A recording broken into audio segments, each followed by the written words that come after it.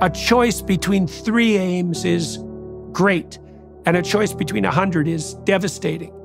Okay, so that's 2 things that happens when the unifying, overarching theme disappears. But there's a 3rd thing too, which is there's a relationship between scarcity and deprivation and value, right? And so if you are surfeited by a stimulus, let's say, or a resource, so you're overfed, as soon as you're not hungry, food is of no interest. If you're stuffed, food is nauseating. Now, you remember in the Exodus seminar we covered, I don't remember if you were there for this, but I think you might have been, there's a situation when the Israelites are out in the desert wandering around like demented slaves and bitching about the fact that they have no tyrant.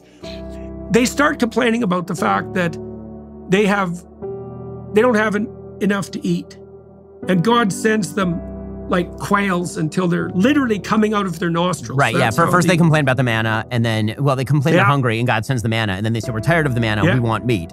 And God says, you're going to have as much meat as you could possibly imagine.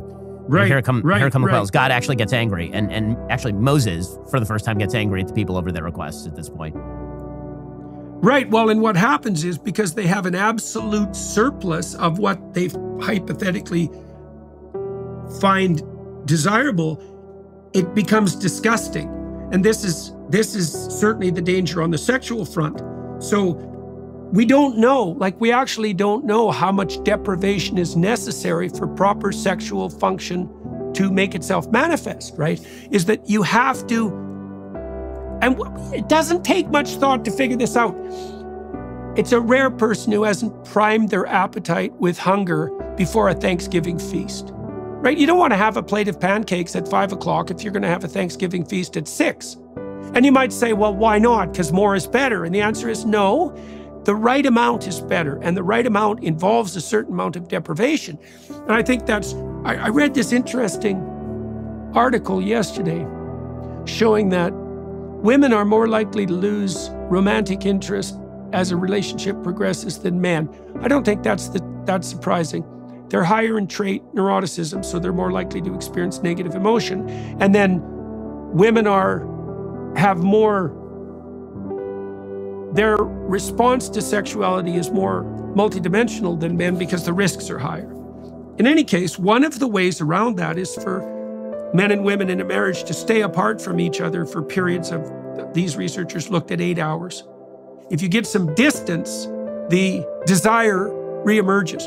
And then you were talking about novelty. And so this is pretty interesting too. So you said men will chase novelty in a sexual relationship.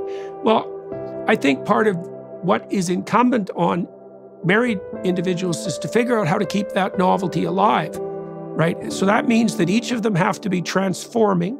And I think the best way to do that is in relationship to a spiritual pursuit. And then I think women also want novelty, but the novelty they're looking for in men is probably more multidimensional and performative, right? Because women are hypergamous and they like men who are above them in the hierarchy of status, let's say, or ability, likely ability. And I think what women want are novel displays of hypergamous capacity, and that is the novelty orientation for women in relationship to sexuality. Well, one of the things that's actually fascinating about this is that, biblically speaking, right, I mean, not to get into abstruse Jewish law, but I mean, this is actually right in the Bible. Forget about the abstruse Jewish law. I mean, right in the Bible, one of the mandates is that for a period of at least 1 week out of every month, married couples are not supposed to have sex. Right? This is like right in the Bible. So one of the purposes of that, presumably, would be to create the scarcity and the novelty that you're talking about. Because if you're married, then obviously there's tremendous availability of sex. I mean, contra every single weird public opinion out there, married people tend to have sex significantly more than single people, and it is not particularly close. But theoretically, the scarcity goes away, the novelty goes away, and then so does the romance. Yeah. And so the Bible literally says, that's a danger anyways. That's a danger. Right. And so the Bible literally says, like, 1 week out of the month, minimum, you're toast. You can't do anything during this particular week. And I think that, again, there's a good rationalistic, and there's a good way, I shouldn't say rationalistic, because there's a reason for it, but it's something that inherited wisdom over time is sort of the message of the Bible.